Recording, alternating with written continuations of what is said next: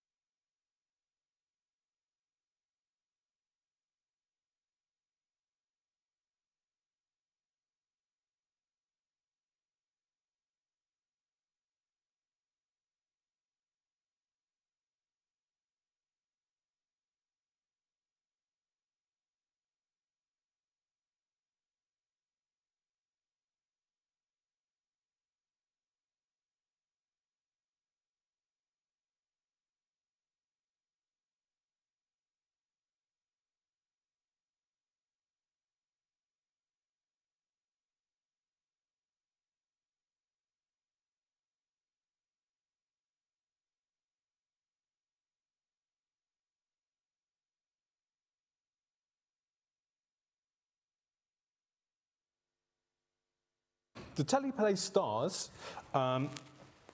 just get the technology working. The teleplay stars Yvonne Mitchell as Julia, Peter Cushing as Winston Smith, and André Morell as O'Brien. And it's adapted by Nigel Kneale, who's probably best known today for the Quatermass stories, but had a profound influence on television way beyond that. So introduction done. Allow me to introduce my panel. First of all, we have Dr. Una McCormack, New York Times and USA Today best-selling science fiction author. She's also the chair of the editorial board of Gold SF, an imprint of Goldsmiths Press dedicated to discovering and publishing new intersexual feminist science fiction. Also, secondly, John Deere. Please, would you come and join me? John is a writer and television critic, or writer and critic of TV and film.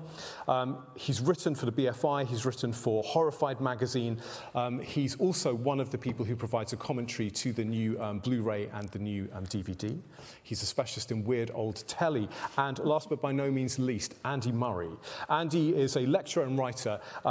His works include Into the Unknown, the first full biography of Nigel Kneale, also one of the people providing a commentary to the new DVD, which is available on Monday. So thank you all enormously for joining us.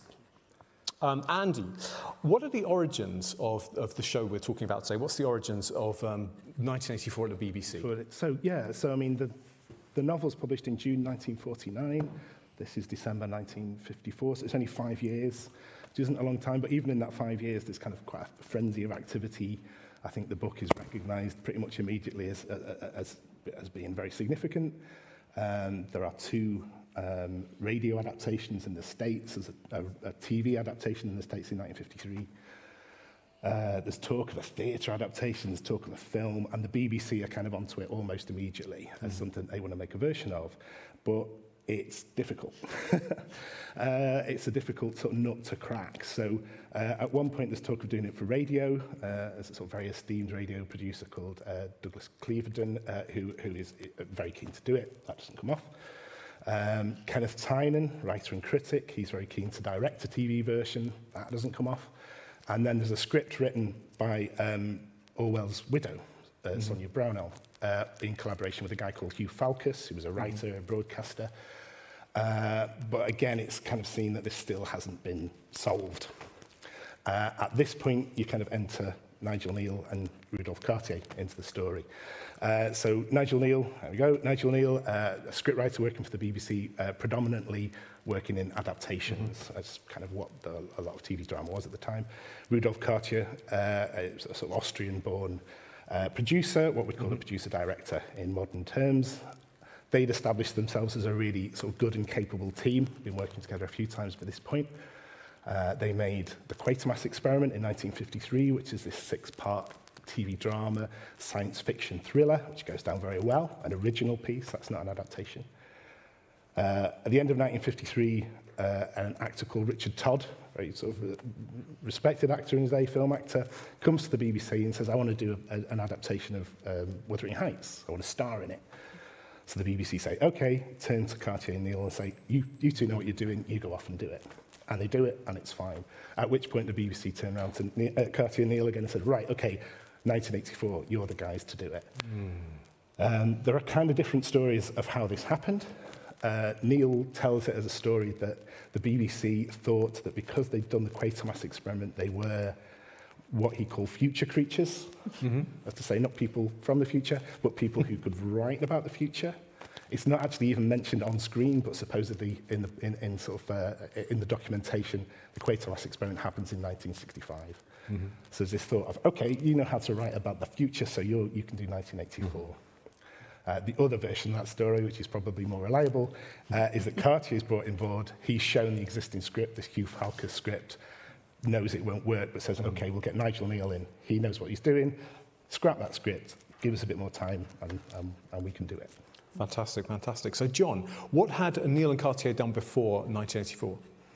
Well, Kneale had come to the BBC in, I think, 51. He'd written a series of short stories and published in 49, same year as 84, Tomato Cane and other stories that he'd written over the previous few years, had enough to publish. That won the Somerset Maugham Award. His publishers wanted him to write a novel. He doesn't really think he has a novel in him. He wants to get involved. He's been to RADA. He's decided he probably wasn't going to be an actor. And bear in mind, TV is still very primitive in those days, but it's an interesting industry to get into. There's limited stuff beyond the RSC and Rep. He's at the RSC for a bit, but he has success with a radio play. He writes about a mining disaster on the Isle of Man. He then goes to the BBC basically and says, "What can I do?" And it's still a fairly short, slightly nebulous industry at this stage, and he becomes a bit of a writing factotum. And he helps, as Andy said, the vast majority of TV output in the early 50s is adaptations, because they're relatively seen as easy to film. You're watching something not too far from filmed plays.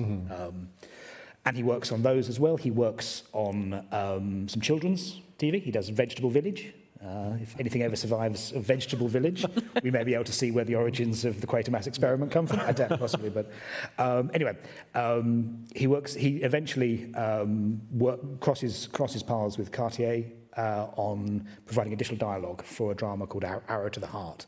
Now, Cartier has come from Austria. He'd worked in the German film industry. He'd made some films in Germany, and up to the mid-30s, Rudolph Cartier was Jewish, so he had to leave Germany. He spends a little bit of time in America before working for the BBC. He worked for the BBC before the war, briefly. And when the war finishes, he works a little bit in the fledgling British film industry, but comes back to the BBC to work in 52. Cartier is dynamic, and it's one of those occasions you see occasionally in the BBC. It would happen when Sidney Newman joined later on, that someone would come from the outside to bring a new lease of life to the possibilities of television. And it was Cartier that was most responsible for taking TV in new and exciting directions. So they first crossed paths briefly on Arrow to the Heart. They then do an adaptation, as Andy said, of Wuthering Heights.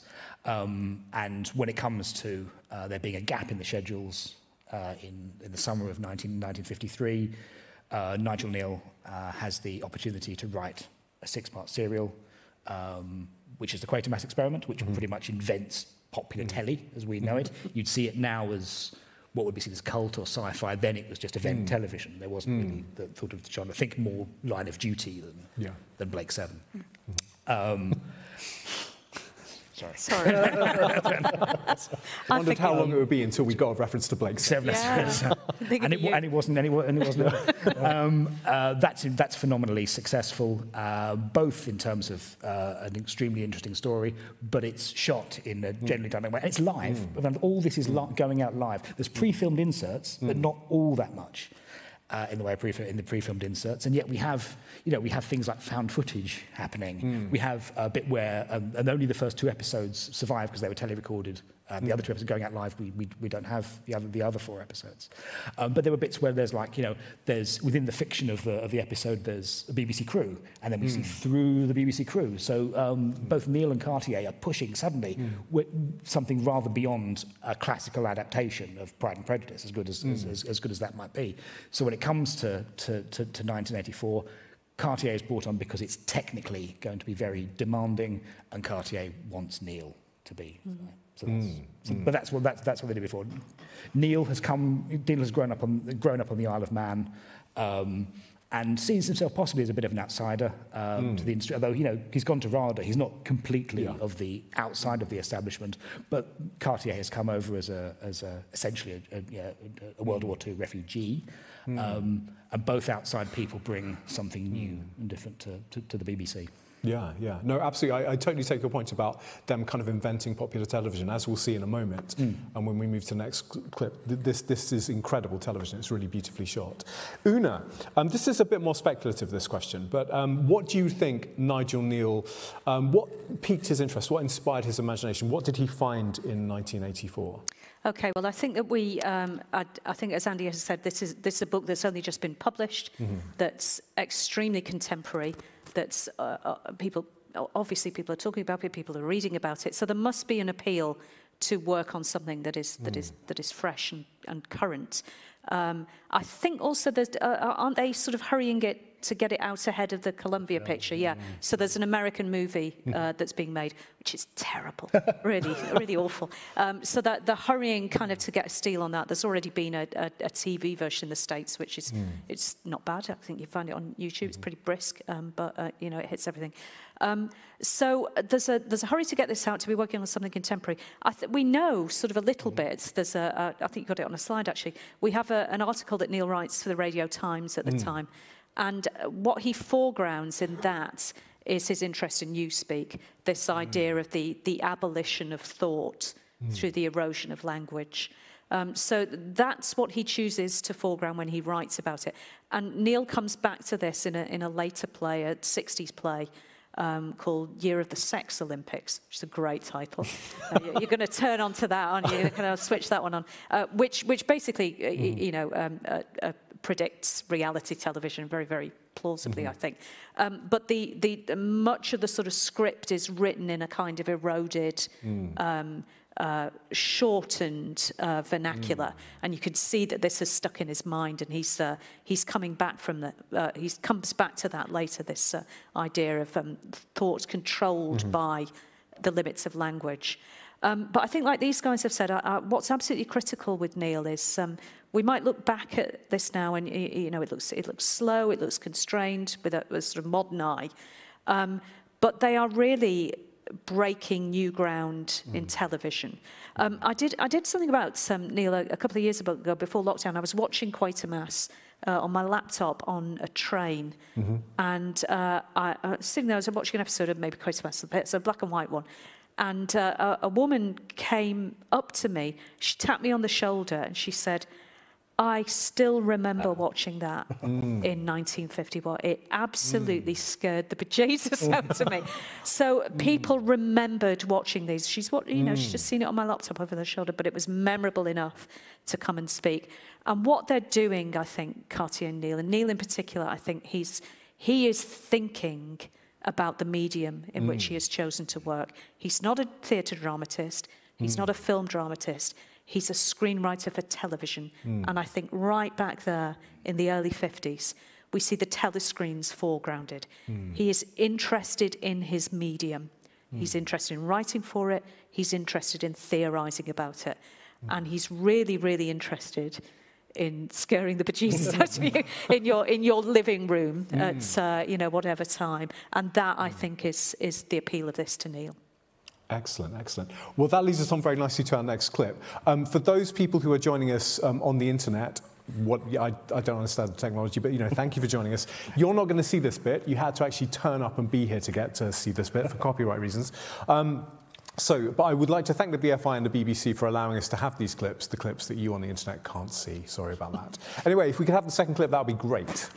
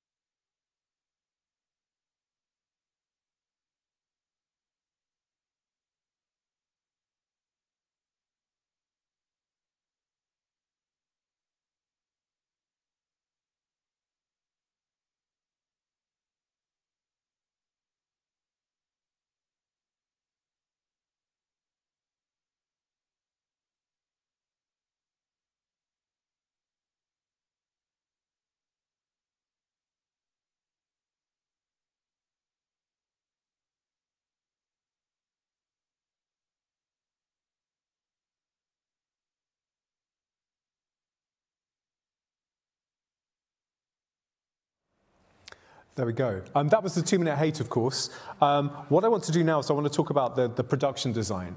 And I'm going to go back to the book for a moment. So this is how Orwell describes the Ministry of Truth in the book. And the scene we've just seen is shot inside the Ministry of Truth. So the Ministry of Truth, Orwell says, is an enormous pyramidal structure of glittering white concrete soaring up terrace after terrace 300 metres into the air. From where Winston stood, it was just possible to read, picked out on the white face and elegant lettering, the three slogans of the party, and there they are: war is peace, freedom is slavery, and ignorance is strength. Kneale's script follows this pretty exactly. So this is from the BBC Written Archive. No, forgive me, yes, it is from the BBC Written Archive. And Kneale's script describes it as a shining pyramidal building over 1,000 feet high. The party slogans, black and white banners. So the party slogans on this in Kneale's script are picked out in black and white banners. What strikes me about this is that on the one hand, this is very faithful to Orwell's book. I mean, incredibly faithful to Orwell's book. And this is a production sketch from the BBC Written Archives. They were obviously, we saw this realised earlier on today. And you can see again, very, very faithful reproduction of what Orwell's talking about. But at the same time, he's bringing in some ideas from the contemporary world. So the idea of having black and white banners with slogans strung across masonry, and that's different to Orwell's book, is something which would have been very recognisable from wartime London. Those are kind of my thoughts on the production, or my initial thoughts on the production. I mean, what did you lot make about the production design and how Kneale and Cartier went about designing the future? I haven't seen it so crisply before yet, actually. It looks absolutely fantastic, doesn't it? Looks absolutely great. I think that crispness, it's lovely to see it like that. Whenever I hear war is peace and watch that scene, I'm hashtagging it. Yeah. Okay, we've got a little Twitter event going on there, I think. Watching it there and thinking, all of it seems to me to be going through the grammar of that lens. It's the lens that we're tracking. It's the work that the camera or the eye is doing on these people. It's the observation, I think. And it's obviously an extremely claustrophobic set as well. I mean, that's what's lovely about television is when people make the kind of constraints, they make them features and not bugs, yeah? There's a sequence where Smith goes from his home in Victory Mansions, which is run down, and there's a film sequence. He then travels to the prole sector to go to a bar because he wants to talk to an older prole member who can try to remember what it was like before the revolution. Now he goes across a wasteland. That wasteland would later on become BBC Television Centre. Yeah, as well. But the language of the landscape is clearly a desolate London, as was. And if you were watching this in 1954, you would be very familiar with what a desolate London looked like. And I think there's a theme there of, you've been through hell, we've come out the other side, and we won, but there was an alternative that was far, far worse. The fascist element that's brought up. And when this went out, the most vociferous level of criticism from the journalists came from the Daily Worker and said how basically you're demonising communism. It's not of yourself. The idea of you've got there, you're not least of you're being told to hate someone called Goldstein. That's not a particularly subtle reference to who the enemy is. And as you see, and as through this beautiful film sequence, which has been cleaned up gorgeously by the BFI, you see a London that is even worse than the one that you're experiencing, and that pretty much everyone watching this program will have experienced the Second World War. Pretty much everyone will have lost loved ones in the World War, and you're being told here's a future where it's worse. That's Did you have anything to add to that, Andy? Yeah, I was going to say, I mean, sort of in terms of the production generally, we've sort of alluded to the fact that Kneale and Cartier were sort of very bold. And a lot of the technology that we're using in the studio was technology that was used before the war, mothballed, and they haven't sort of quite... If you were working in live television drama and you wanted an easy life, you would not try and adapt 1984. And I think Kneale himself said that, I don't think he'd read the book before he came to adapt it, and he reads it and he just, the sheer complication of it really hits him. And there's a quote, and I think it's included in one of the extras on the release, actually, the BFI release, where Kneale says, it wasn't just a challenge, it was a dare. And it's just that thing of how do you do that? And they did it with sort of great The word that comes to mind, this would be no good in colour, would it? Then the word that comes to mind actually is austerity. Yes. Yeah, it's austerity Britain. It's pared back. It's monochrome. I watched all the adaptations preparing for this last week, and I watched the 80s one as well, which they will come to. But then, in one of those weird things that you do where maybe you're in the same mind space, I watched Theodore Dreyer's Passion of Joan of Arc for the first time. Okay. And I felt like I was in the same space. Right. Yeah. There was a sort of austerity to the set, a claustrophobia, a slight tilting, and then obviously you've got this story of a sort of, a forced confession, interrogation, and a camera which holds on a sort of physical degradation of someone, particularly at the end. But austerity, a kind of paring back. I would love to, I think we talk a lot about the impact of this. I would love to know some kind of influences on the shot choices and that kind of thing. I don't know how well documented that is. What media they had consumed during the 30s and 40s, and how close it is to silent movie making, actually.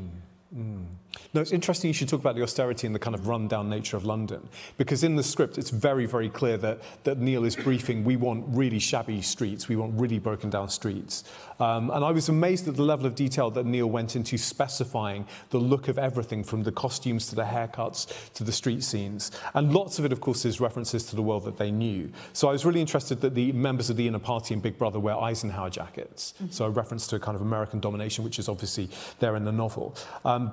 The uniforms of the Ministry of Love Guards are briefed as SS uniforms as worn by Nazis. And the stew's referred to as being a bit like the stew in the BBC canteen. So all kinds of things being kind of merged together. And the thing that strikes me is that, the Daily Worker, there's so little about communism in this. I think the word socialism was only used once to explain what ingsoc means. Yeah. So I mean, they're like Orwell's novel, he's attacking all kinds of things. And I think Kneale really gets that and really picks up on that. You have to watch this with the eye of a contemporary that will be watching it. I think it's not like the 1980s film where it's become retro. Almost, you have to put yourself back in the 50s. So how faithful do you think this is to the novel? I mean, I've just made a case that I think there's a lot here which reflects Orwell's original ideas. Kneale said that he felt of the versions that he'd seen, it was the most faithful. But I think he says that before the version broadcast in 1984. I mean, what do you reckon? Do you think this is a more or less faithful adaptation? It's faithful to the spirit of the book, right? It's that thing of how, and I think in terms of comparing it to those other versions, maybe it strays away. Certainly Kneale hated, I'm sort of very down on this, aren't he? But the 1956 version, and he was actually outspoken about. It's terrible. And it's and he said, in fact, you've made something that Big Brother would have been proud of. Right. Pretty blunt, really, isn't it? But again, it's like if you read the novel, so much of it, certainly the first part of it, is in Winston's mind and through Winston's eyes. He doesn't interact with people that much. He sort of wanders around. He interacts with people a bit, but then he'll go off and interact with somebody else. There isn't sort of that narrative thread. So how do you tell that? And that part, which, sort of famously, where he gets hold of Goldstein's book and reads it, and the book stops and becomes a book within a book. How do you turn that into television? So he's solved those problems, and I think that was the thing of sort of trying to do this BBC version. That was, how do you turn this into television? And he solves it. He sort of finds a way of doing it, which is nevertheless faithful to what the book's trying to do. Yeah. His challenge is, how do you visually dramatise a book which is about thought crime, so is about your internal narrative and the corrosion of that, and how do you dramatise something which is about the corrosion of text? Because a lot of this book is, certainly the first part, I hadn't read it for about 25 years actually, a lot of the first part is about Winston's job. It's about altering text and that process. And yes, you can't put those on screen. How do you do internal narration? The 80s film has a monologue, doesn't it, which I think sort of covers that. And yet, yes, you would call it a faithful adaptation, I think. I mean, there is monologue in, but it has to be played in live, so you have to be you're very limited. You don't do that freely, do you? It has to be. It has to be chosen. I think Kneale, as more of potentially an outsider to the British establishment than Orwell was, gives it a different slant. And I think Kneale's treatment of... Kneale's positive about humanity. Yeah. He's generally, throughout Kneale's works, whatever he felt about an individual, as a group, he's positive about the future of humanity. Not many people can end a drama series with a nuclear bomb being detonated in the UK, and for that to be a positive thing. Yes. It works. But with Kneale, he does it, and it makes sense. But he hates institutions. He hates the and he hates the bureaucracy and the processes that humanity creates. And as part of an outsider coming from growing up on the Isle of Man, taking the BBC in a new stance, I get more of the sense of how institutions are created to the detriment of those that they purport to serve. Possibly more than I do from Orwell, because I think Orwell's working through a lot of his own stuff when he writes right at the end of his life, and despite what Michael Barry says at the beginning, I find more hope in this adaptation than I do in the book. Oh, that's interesting. I found more hope in the book than I do in this adaptation. Okay, right, we should talk about that in a minute, I think. I think that's probably difficult because as Una says, it's harder to internalise on the TV adaptations. So there's a more definitive, this is what Smith thinks in the book than possibly you get in. Yeah. And I've, it's hard, as we've talked about, seeing it in context. I saw this relatively late. I'd seen a lot of Kneale before I'd seen this, and perhaps I'm informed by Kneale's general positivity. Yeah. But no, I mean, there's a huge amount of controversy about the extent to which there is any hope at all in the book. Yeah. So I'm pleased. I think it's it shows how good Kneale is that he can also generate the controversy about the extent to which there's hope in the TV show. While I would completely agree with you that I think this is by far the most faithful adaptation of 1984 made in the 1950s, and I completely concur that the 1956 Columbia version, which I think was funded by the CIA, is dreadful. It really is awful. I remember saying to my dad, should I watch it? And he said, oh no, don't watch it, it was awful.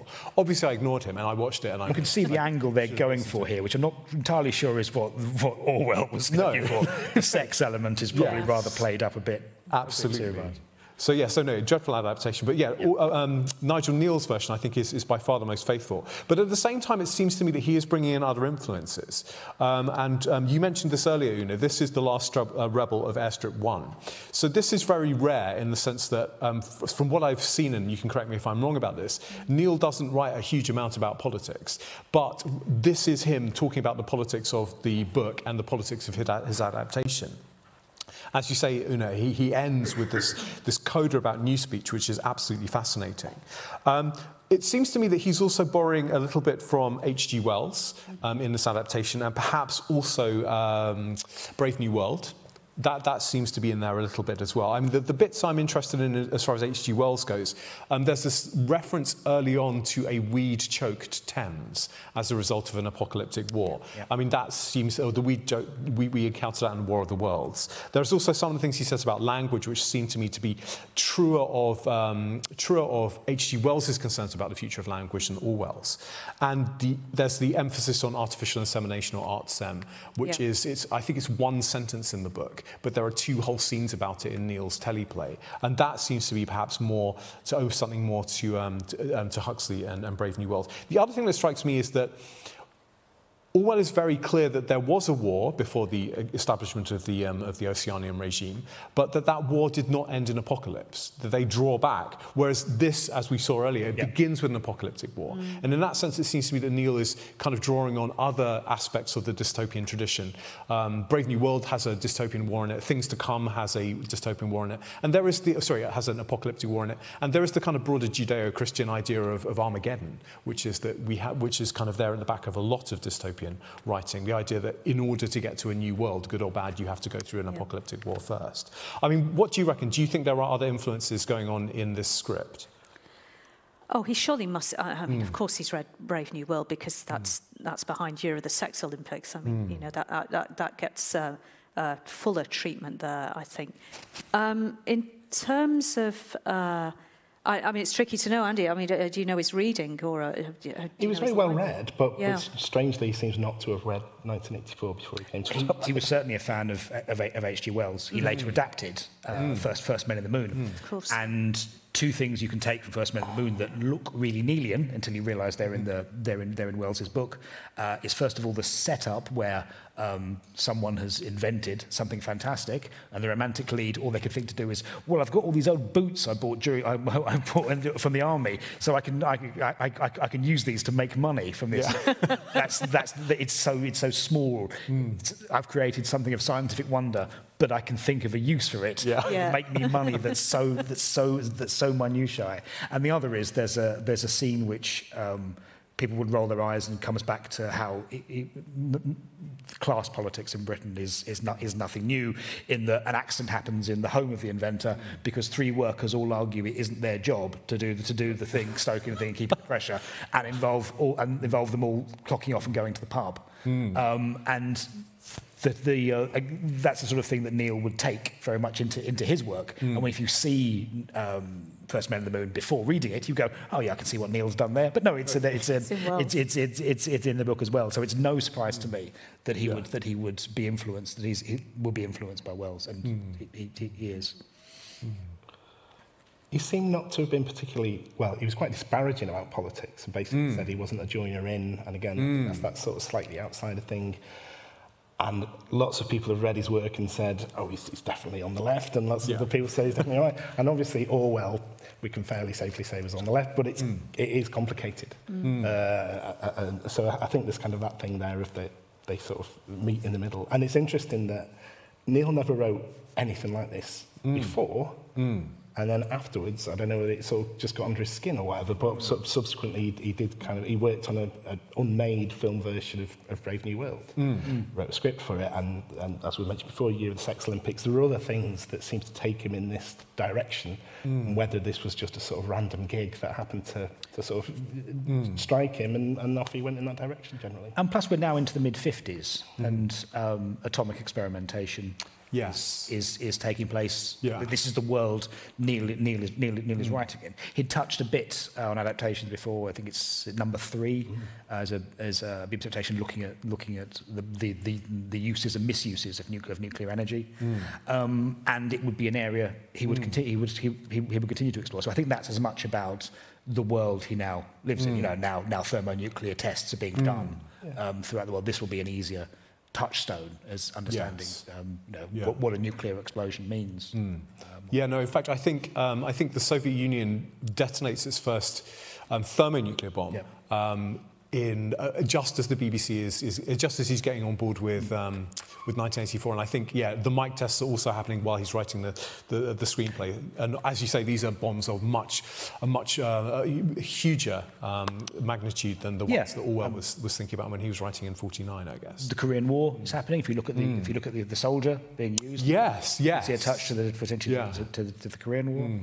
He's always quite reactive in that way, and even the 3 Quatermass serials in the 50s, although they're made sort of 5 years apart in total, they're each kind of very specifically about that bit of the 50s. So he's always very much kind of looking at what's going on right then, and even on something like this that is set in 1984, he's kind of drawing in what's happening around him. No, absolutely. We're going to cut to another clip now. Once again, apologies if you're joining us online or you're watching this after the event. You won't be able to see this. What I've done now is I've squeezed together 2 bits of the TV show which do not belong together, just for the sake of ease. So we're going to see. I'm sorry about that. I know purists are. I can hear anoraks rustling. We're going to see Winston walking across bombed-out London.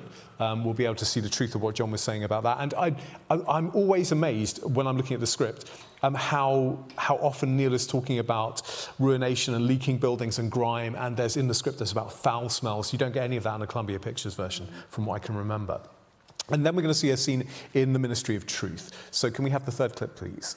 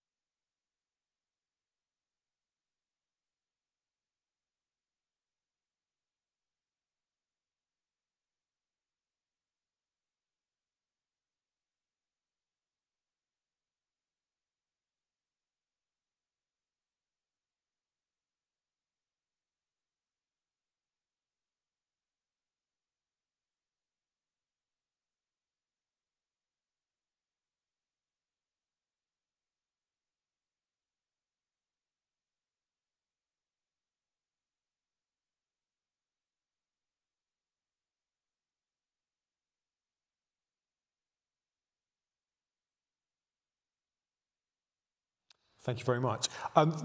Yeah, all kinds of things to talk about there. I mean, one thing that struck me, I was at the Barbican recently seeing the exhibition about post-war art and post-war modernist art. There's a lot of photography of kind of bombed-out London, 1951, 1952, 1953, and these sequences are of a piece with those. I'm thinking particularly about Bert Hardy. Shirley Baker is doing something similar a little bit later in the decade and into the 60s. So yeah, so that did strike me very much of its time. What did you make of the scene around the novel writing machine? I mean, it seems to me that Kneale is really interested in this, and I think he does more with it than Orwell does in the book, although obviously the roots of it in the book. Yeah, any thoughts? The novel writing machine. Well, I think it's congruent with his interest as being a producer of popular culture. Am I part of this? I am found in the fiction department, aren't I? So, Sci-fi sec. The sci-fi sec, indeed, yeah. I think it's worth mentioning Julia at this point. I think, Andy, I read this in your book. He says that he makes Julia more of an intellectual. Yeah. Yeah. And I think that's one of those little moments in the Kneale adaptation where I think you see the cracks where the light comes in, that Julia is... The portrayal of Julia is less misogynist. Yeah. Julia has an interior life, I think. So that's why I'm interested. It's beautifully played as well. You kind of see that there's an internal reality there as well. Whereas in the novel, while Winston is reading out chunks of Goldstein's book, Julia just falls asleep, doesn't she? That's what women do. But yeah, this idea of a novel writing machine, which I'm definitely going to adapt and put on my CV, I think. I really like the idea of being a novel writing machine. It's, as I say, it's to do with possibly his own sense as somebody involved in a kind of industrialized process of story making. So again, he's coming back to interrogate his own role as a maker of television, a maker of popular fiction, I think. It's another example of how prescient and how relevant still both the novel and this adaptation are now. O'Brien talks about the different types of, basically algorithms that, create porn.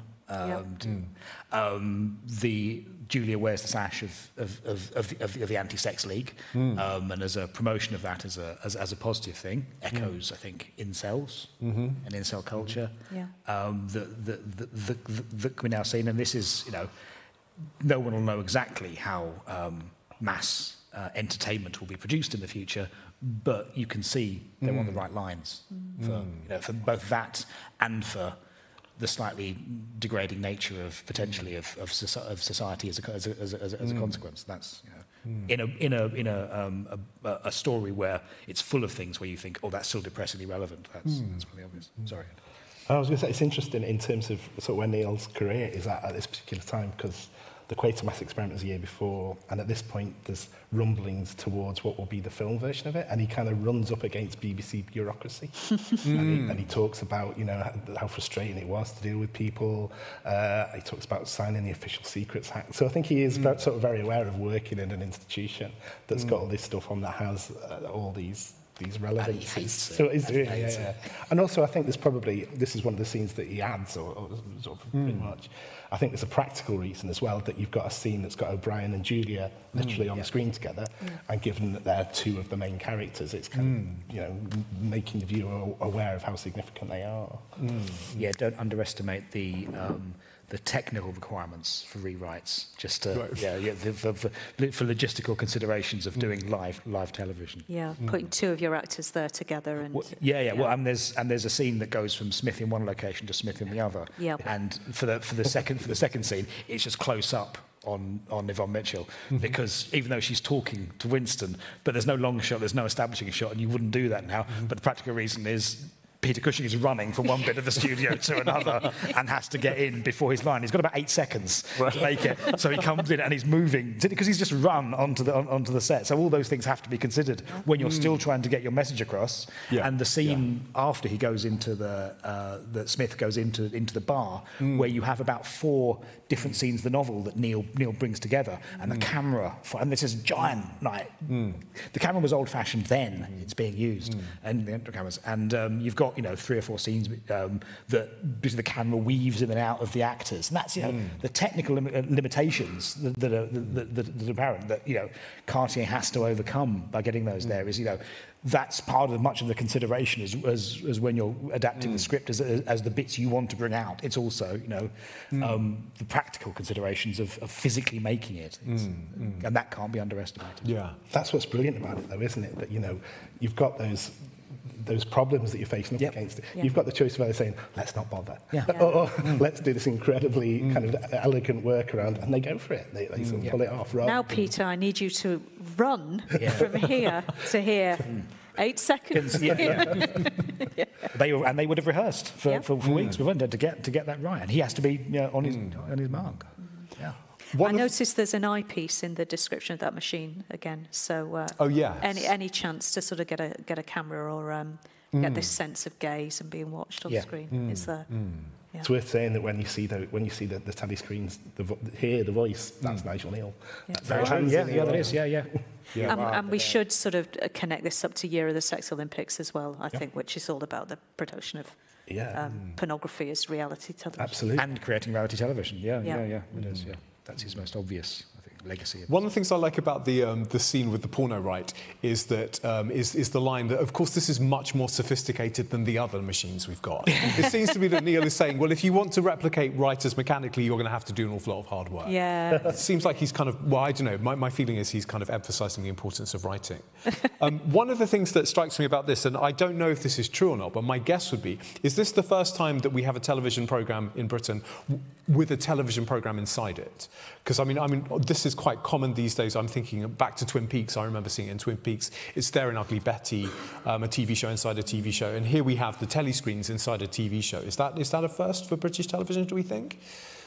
Guys, about to you two. I mean, when you consider the problems of actually recording this thing, of actually pointing a screen, a camera at a monitor, the technology wasn't. And I'm struggling to think, and it's hard because we have so little.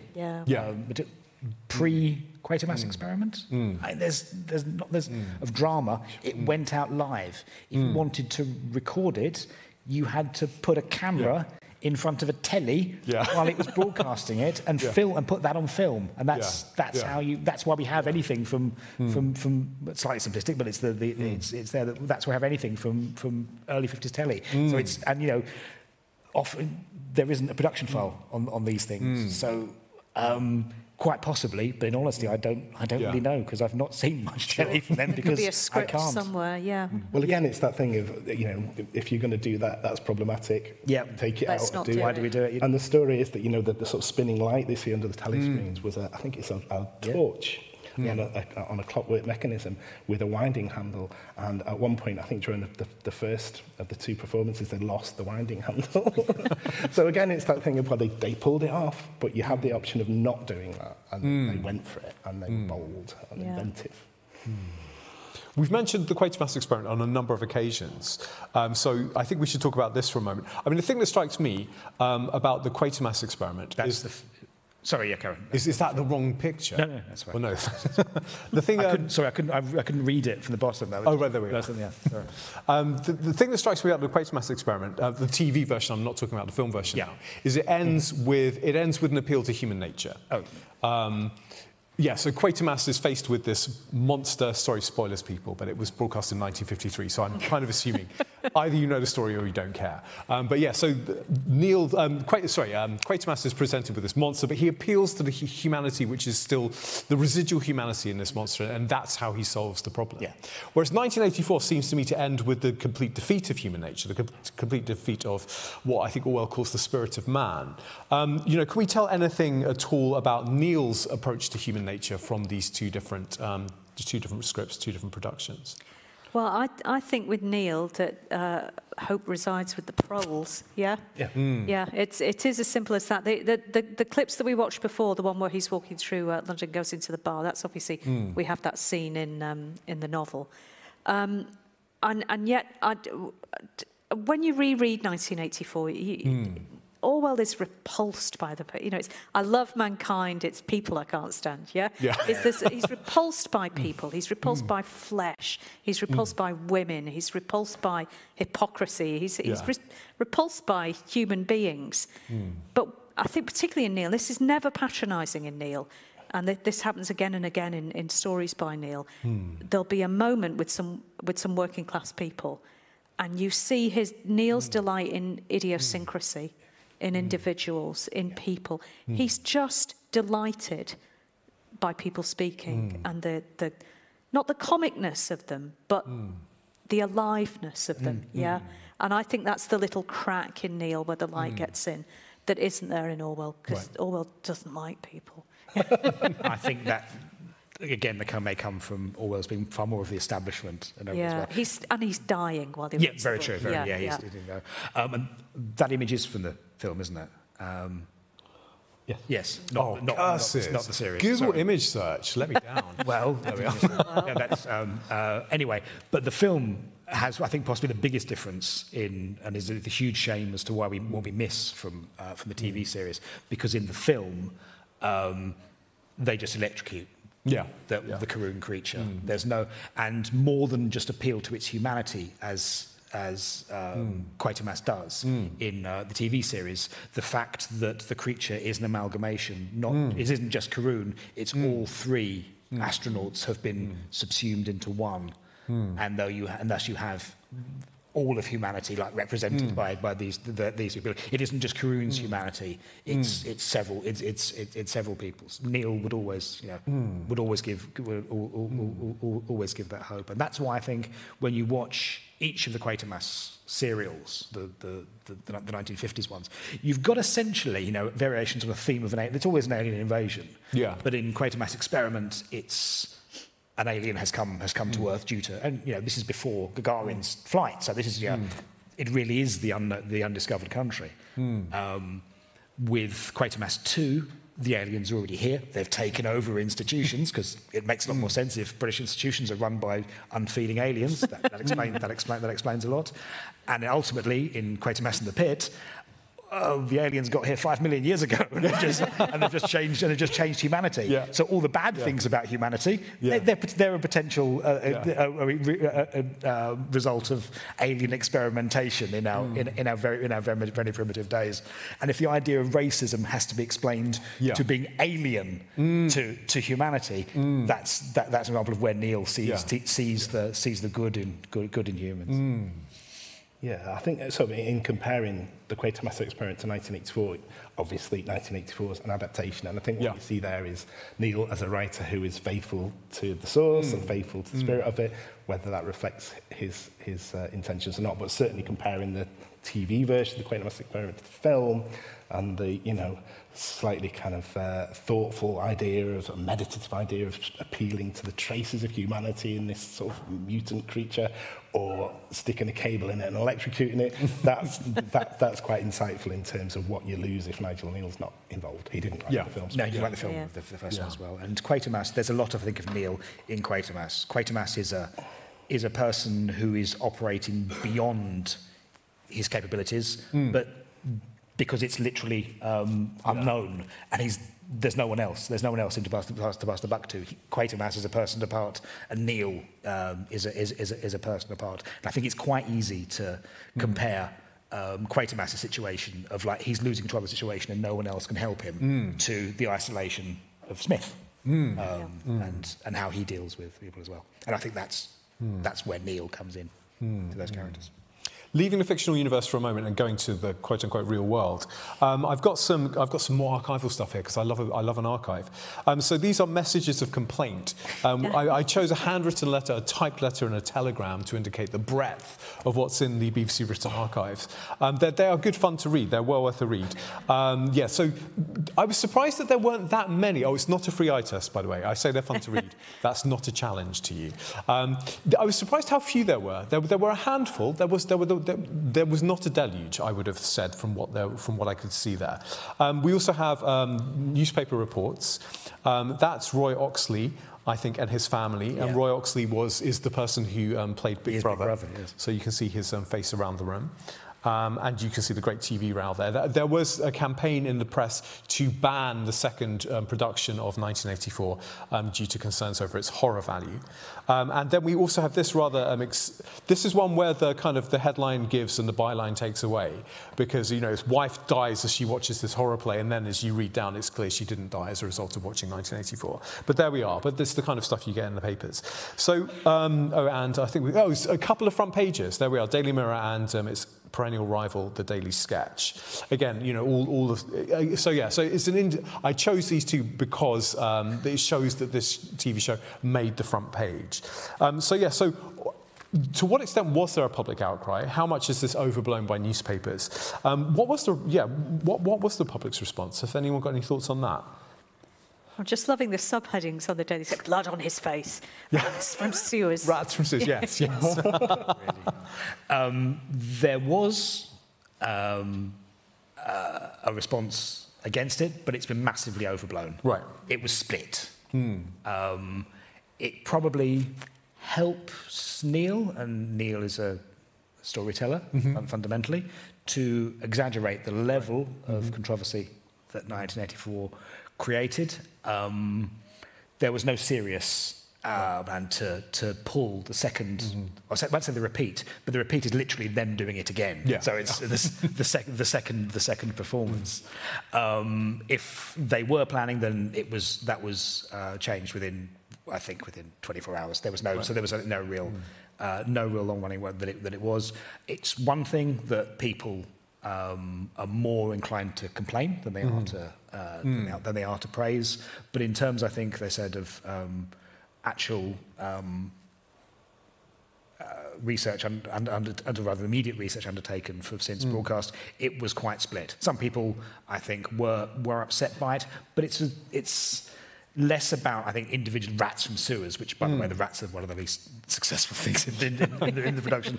But the idea that, you know, it's television. It's brand new. You haven't had this very long. Most people would have had it less than a year. A lot of people got tellies the year before for the Queen's coronation. There's only one channel, so you either watch this or you turn it off. And you've spent a lot of money on this, or you've clubbed together, or you've rented this. The idea of, you know, I want to get my money's worth, and the idea of something, you know, like a horror film, because it's dealing not with themes of you betraying those you love, and wanting to betray those you love because they break you to that extent. That's an uncomfortable, a very uncomfortable truth. Suddenly you've gone from the contract you enter when you go to a cinema and watch something. This is in your home. And I'd rather think sometimes, like when people talk about when toilets were first introduced into the home, the idea of why would I want that in my home? The idea now I have a different relationship with something that's able to broadcast messages into. And we talk about the telly screens being paramount. Suddenly you've got I've got a big screen that's broadcasting stuff at me in my home. I bet they can listen to me as well. Now we've all got Alexa, and people are literally recording. We've all got smartphones. This is the beginning of people suddenly realising that having messages given to you in the comfort of your own home, in your sacred space, and you maybe not liking those, is something that would be something that will be controversial. I think a lot of the reasons are less about an individual piece of sadism or horror, but an unpleasant, uncomfortable message being given to you, not necessarily consensually, in your home but the bottom line is the controversy is exaggerated. Right. This as well. Right. Sorry, Andy, did you have anything? No, I mean, it is in the clip at the start when we see Michael Barry talking that a lot was said about it and a lot was written about it. And see it right there. But I think that's the thing, is people were split, and it's the first flickerings of what ends up being Mary Whitehouse and that kind of thing of television as a window on the world, but what's it throwing back at us? Is it an open sewer in the corner? You can fast forward to the early 90s and see almost identical things said about Ghostwatch. Up to someone dying during watching, which they didn't. Well, that's that story about Beryl Murphy, who died watching it. The story is that when the doctor arrived at the house, he said, "Was she watching the horror play?" So it's almost like looking for that as a fact. Looking at, because I don't think I'd seen the version I'd seen before I saw it at the BFI on Monday or whenever it was the version that was broadcast, I assume, in 1994. And I think, I could be wrong about this, they excised the intermission, when they showed it in 1994. One of the things that struck me when I saw the full thing on Monday was that you are sitting for 5 minutes with Big Brother staring at you. It's that poster. Yeah. It's on your screen and there's nothing else. If you haven't seen minutes. this, there's a 3-minute intermission while they do scene changes. So a card comes up with intermission with Big Brother staring at you and some music playing, and that's part of the viewing experience. Because they're literally moving scenery and changing costumes. It's a 90-minute. And there you are, sitting at home. The last thing you saw was young Princess Elizabeth become, and there's It's Big Brother, sitting there for 3 minutes in the corner of the room. It's incredible. That's so brilliant. Isn't that brilliant? Yeah. The other thing which struck me as being very disconcerting about this production was, I don't know if this is true, but what Kneale briefs in the script is that the view of the House of Commons that you see in the first scene in Oceania is based on the view of the TV test card.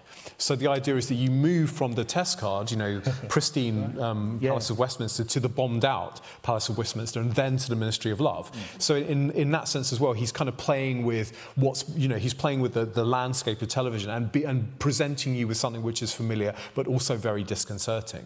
So it's I take it he doesn't want to frighten us. He doesn't want to put loads of blood on the screen or whatever. He doesn't want cheap thrills, but he is prepared to present us with things which are very uncomfortable in our own home. Yes, and Kneale isn't really a blood type. Kneale's the horror of what you only see in your head and not shown. And it's worth making the point that this was part of a strand called Sunday Night Theatre. This was a thing that actors were generally free on a Sunday, so this was a good night to put plays on. So to show this on a Sunday, a couple of weeks before Christmas, I think this was part of the reason that people who got obsessed. Again, it's like, what's this in the corner of the room? Yeah. What's it doing to me? During Advent on a Sunday. And worse than that, I think I kind of liked it. Oh gosh, here we are. Yes, so we talked about Quatermass 2 a bit, and I've chosen a clip from Quatermass 2. Up until now, the clips have been provided by the BFI, so they've been pristine and very well transferred to the medium, the digital medium. The clip we're about to see, I did, so the quality is not quite as good. I apologise for that. Anyway, Quatermass 2. I chose this clip because we have Nigel Kneale, the voice of the telescreen, but this time it's Nigel Kneale, the voice of the alien intelligence. But it's the same voice and it's the same production. Anyway, could we have the next clip number 4, please?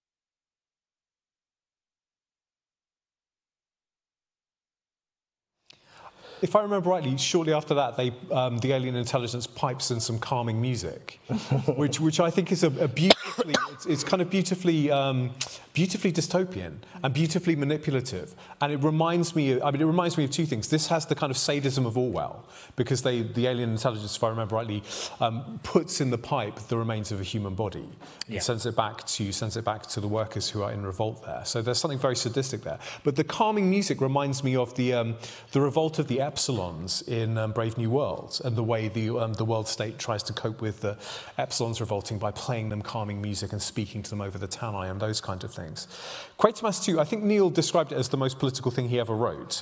I mean, can we see 1984 influencing Quatermass 2, do we think? I think so, yeah. And again, I think if you look back before what he did before 1984, there does seem to be a sort of a change, and it does seem to get under his skin. And in some ways, Quatermass 2 is more like 1984 than it is like the Quatermass experiment. It's about paranoia and about the state and what's going on there, and sort of surveillance and so on. And it's brutal.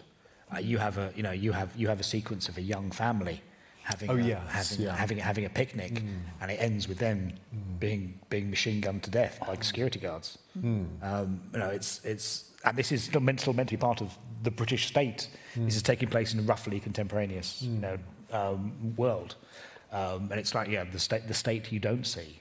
What it's doing. It's a conspiracy thriller, and a conspiracy thriller where it's true. It's but aliens have taken over. In which case, with the next clip we're going to show, we're not going to show it just yet. I've never seen the year of the Sex Olympics. I'm still stuck in the 1950s, as far as, in so many ways in my life. Don't Google it. Yeah, exactly. It's downhill. I saw it for the the first time last week, actually. I watched it for this. So this is 1968, and this is Kneale's dystopia, isn't it? So yes. So I said earlier, if you haven't seen it before, either you don't want to see, either you should have seen it or you don't care. I've fallen foul of my own adage there. I do want to see this. I'm looking forward to seeing this. But anyway, can we have a clip, and then I'd be really interested to hear what you have to say about the year of the Sex Olympics.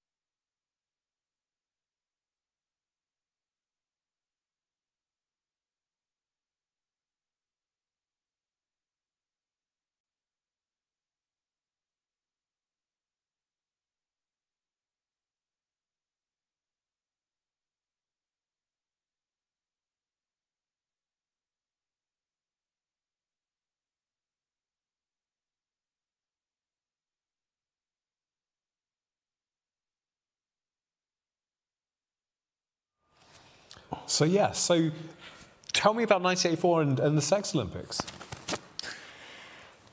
So, I mean, this is... it's porno rights, isn't it? We're seeing the workings of porno rights. Exactly. Yeah, totally. We're taking also the prescience of 1984, and Kneale's showing us basically Love Island, or which becomes, or Married at First Sight, or something as well. Things that become I'm a Celebrity, get me in. Yeah, things that are real human reaction for entertainment. But in the wider context of the program, it's TV essentially controls your entire life, and it isn't just sex. They have there's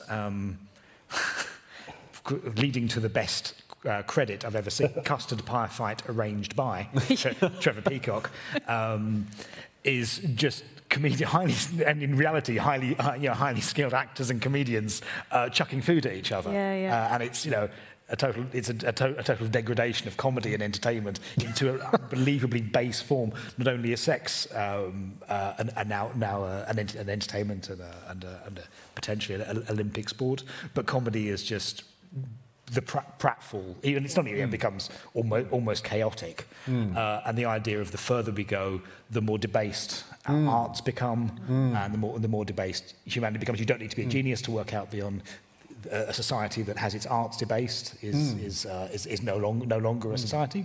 And there's messages today still in that, and in the language, as we've already discussed, and the way they speak, and that Kneale gives them, a unique dialect that you understand. Such a Clockwork Orange in it, isn't there?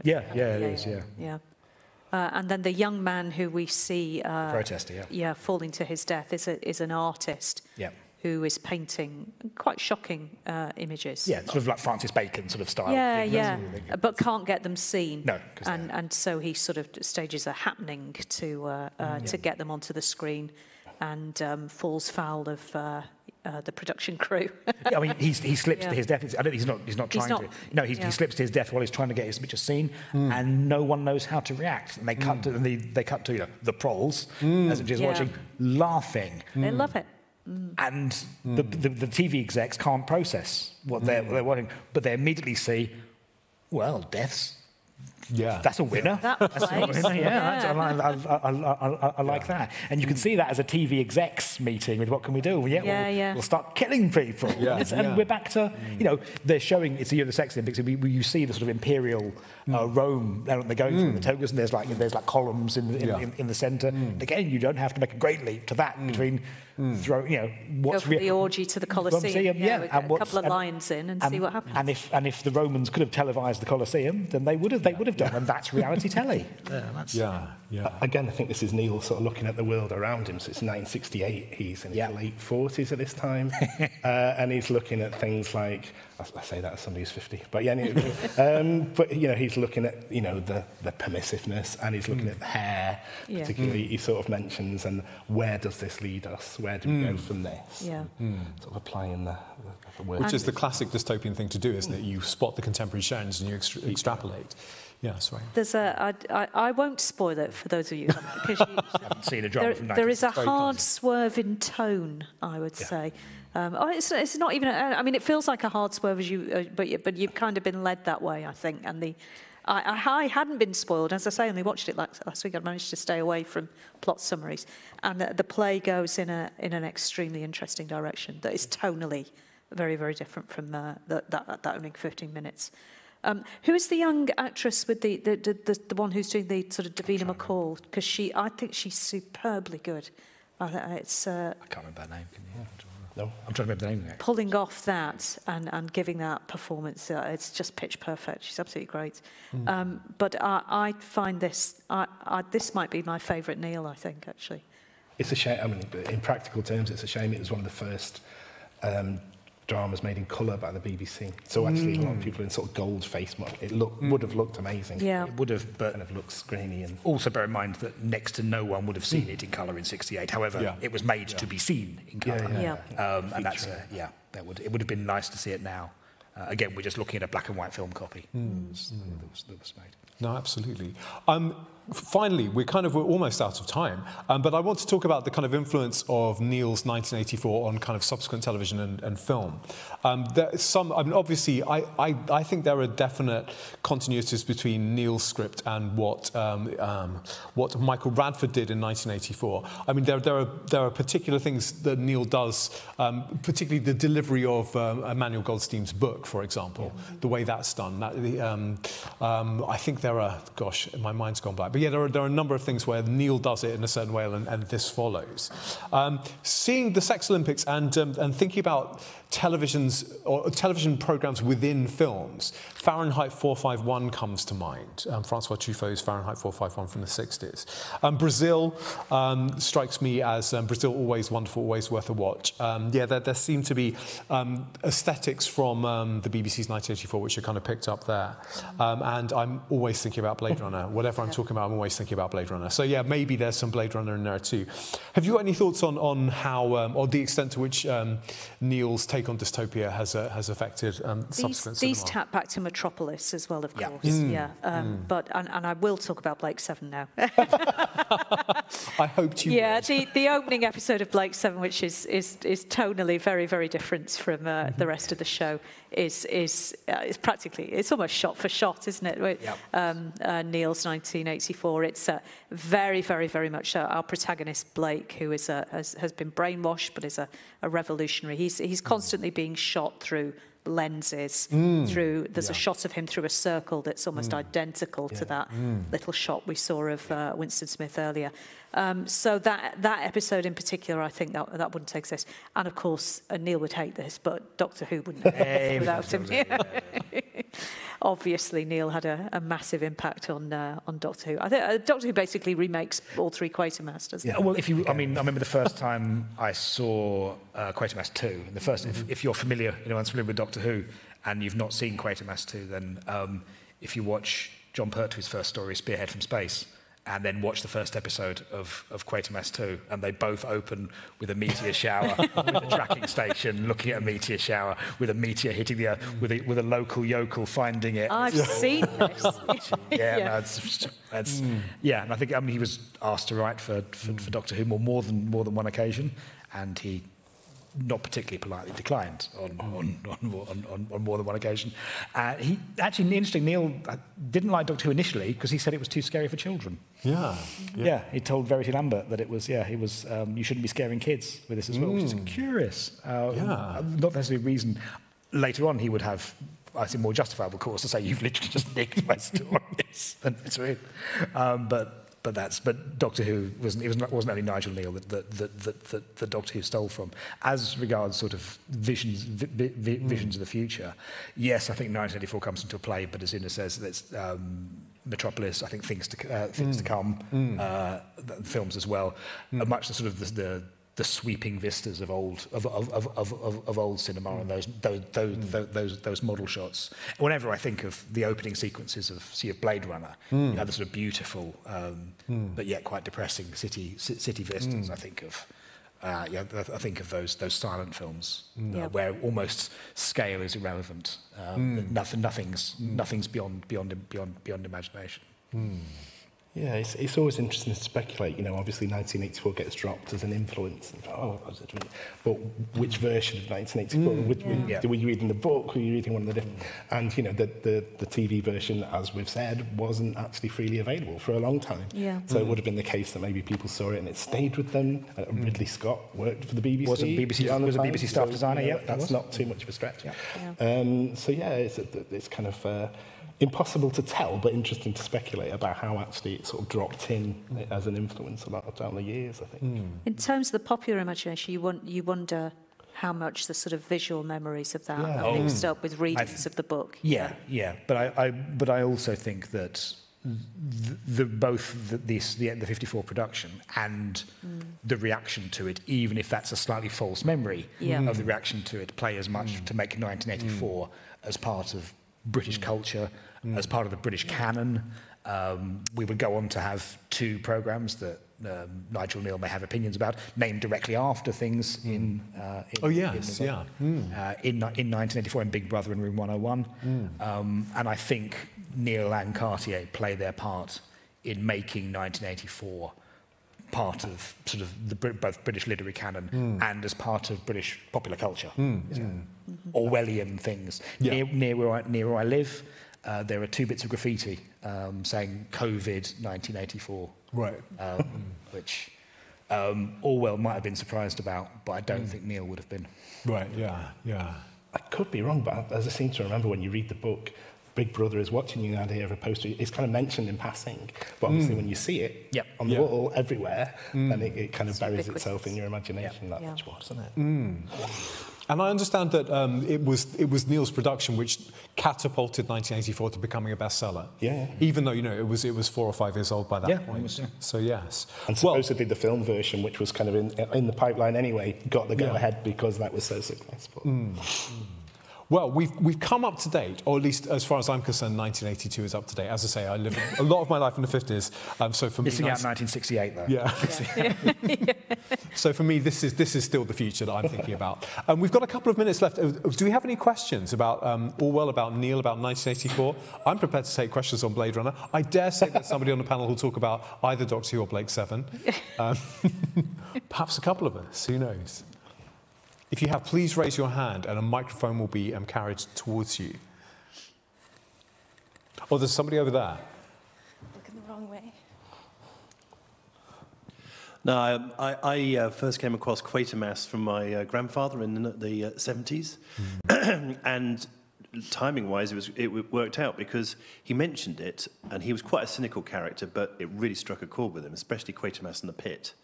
And then they published the scripts. And that's how I first came across Quatermass. And then there was a 1980 TV series. 79, which I saw some of. It was quite late, I was a bit too young. But yeah, it's really struck a chord. And the books, reading them as a script, all 3, Experiment 2 and then The Pit.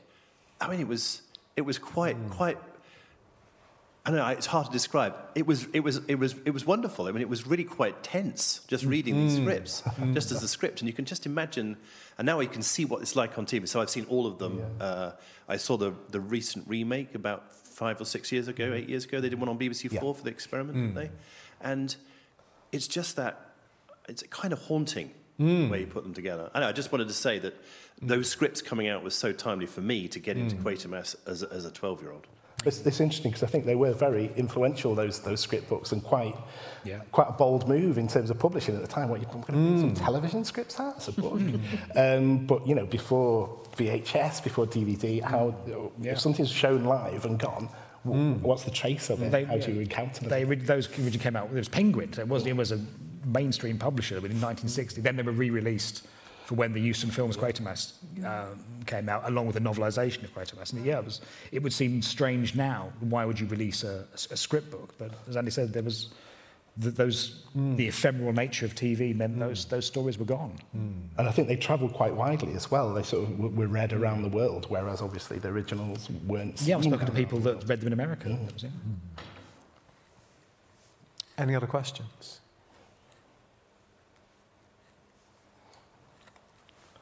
Thank you very much. Over there. It's one of those, it's a reflection as well as a question. It just strikes me, having listened to this fascinating conversation, particularly how so much of the work in Kneale's vision prefigures the modern world of social media and algorithms. That, of course, downstairs from where we were in 1949, EDSAC was created, and a lot of the surveillance society started just where we are. And I wonder, sort of, if you care to reflect on these connections, because it seems to be a very interesting one, and how much an understanding of the surveillance society has shaped the development of modern technology, or indeed sadly failed to, that we failed to hear those warnings that were implicit in popular culture, in the work of Kneale and others. My only thought on that is that it seems to me that today we are simultaneously horrified by the notion that we are being surveilled, And at the same time, we are incredibly comfortable with it in the sense that we carry surveillance devices, as John was saying earlier. We carry surveillance devices around with us all the time. So, yeah, so we seem to have a very kind of schizophrenic attitude to surveillance right now. On the subject of surveillance in film and surveillance, the influence of Kneale, I was really struck recently seeing The Batman, the new Robert Pattinson Batman movie, which I saw last week, which I absolutely adored. It's great. Yeah, I was really interested in the way in which surveillance was part of that, and in the way in which just like Nigel Kneale's telescreens are all round, all of the surveillance gear that Batman has in his Batcave, they're all round screens, and they're all in sepia. There seem to, I don't know if that's if I just see Nigel Kneale everywhere these days, or whether that's really some influence there. But yeah, that's my thoughts on surveillance. Anyone else? I think there must be an alternate universe where we're having this event and we're watching this saying, isn't it amazing what people used to worry about? And obviously the problem is you watch and you think, no, same. That's, I think, because both Kneale and, particularly Kneale, understands human nature. He's optimistic about it, but he isn't sentimental about it. We know where these things could go. The other thing about the book, which is quite surprising, it's very sexual. They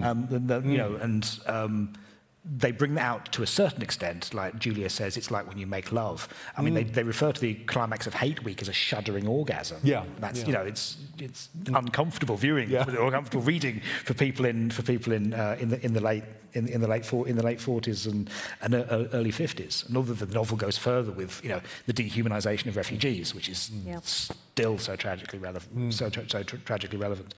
But alongside that, the idea of surveillance would just be a thing that if you think about, you're individually concerned about. But if it's sold in a way of being convenient, like with your smartphones or with Alexa. And there's loads of telly that comes in the 70s, or indeed in film, where you have these sort of magic computers that just say close the curtains and stuff like that as well. It's taken as a laugh, and I wouldn't want that. But it comes in gradually that I can have something in my room that can answer random questions. I'm not entirely sure why I'd want that. But people seem to like it. What's the weather going to be like, Alexa? It's going to rain late. Well, just check on there's any weather. Look out the window. Yeah. Oh, there's no fun in that, is there? Looking out the window. No, definitely not. Well, I think we're kind of out of time. Like Winston Smith, like the Society of Oceania, we are tyrannised by the clock here. So we better call it a day. Thank you, and all. And can I have a round of applause for my panel, Andy, John, and Una? Thank you very much to them.